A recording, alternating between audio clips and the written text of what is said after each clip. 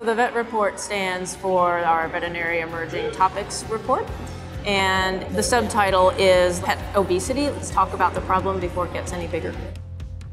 Probably the biggest thing is when we, previously have looked at this, because as you said, this is not our first time investigating this topic. We had previously said that about 33% of dogs were overweight or had obesity. And this year, because of the additional work that we did, we found that the number actually jumped up to 51%. So more than half of dogs were seen to be overweight or have obesity. And I think when you kind of level set that with veterinarians, they're like, hey, this seems like a big jump. Is this real or not? Nobody was surprised at that, which is probably both a little bit sad and a little bit telling.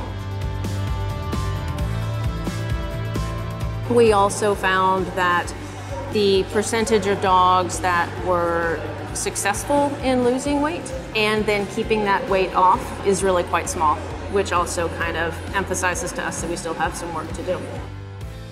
The reason why we kind of continue to look at this is, quite frankly, we haven't fixed it. We still have a lot of work to do.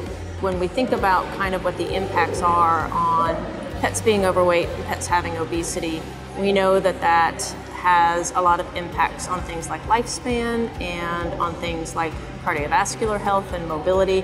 And so we really felt that it was worthy of kind of continued investigation and look, because we still have a lot of work to do.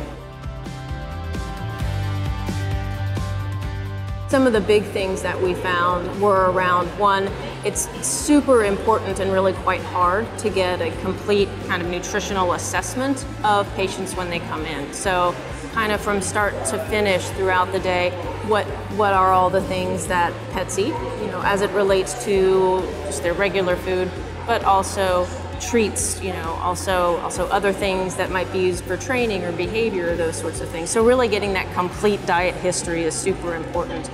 There's really an aspect of kind of the entire team involvement in this. So from the receptionist when people first walk through the door, all the way, through to the veterinarian, everyone needs to kind of, be preaching the same message and having those same conversations with clients that can be pretty nuanced, but that's incredibly important.